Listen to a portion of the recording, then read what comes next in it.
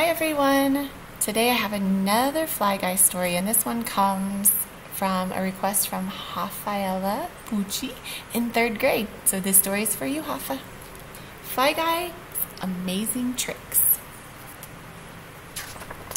Fly Guy's Amazing Tricks by Ted Arnold. A boy had a pet fly. He named him Fly Guy, and Fly Guy could say the boy's name. Buzz! The Amazing Fly Guy Circus today. Chapter 1. Buzz's friends came to see the amazing Fly Guy Circus. Buzz said, "Get ready for Fly Guy's amazing new tricks." "Now," said Buzz, "the backstroke." Look, he's swimming in a fountain. "Now," said Buzz, "the dizzy doozy."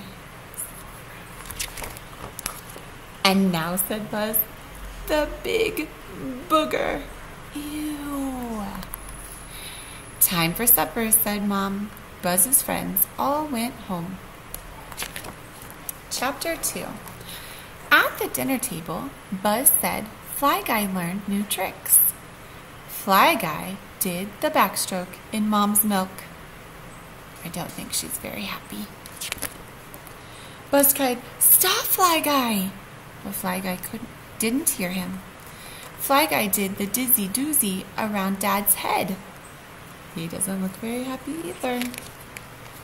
Buzz cried, "Stop, Fly Guy!" But Fly Guy didn't hear him. Crash! Fly Guy did the big booger. Buzz caught him. "Stop, Fly Guy," he said. "Let's clean up this mess." Chapter 3. Outside, Buzz said to Fly Guy, "I have an idea. Do your tricks only when you hear the word now." "Yes," says Fly Guy. "Remember that word, now." A big kid walked by. He laughed. "Are you talking to a bug?" Buzz didn't answer. The kid said, "Do you have bug brains?" Buzz didn't answer. The kid said, "Bug got your tongue?" Buzz didn't answer. I really like how Buzz is choosing to ignore this person who is bothering him. "Answer me!" yelled the kid. "Now!"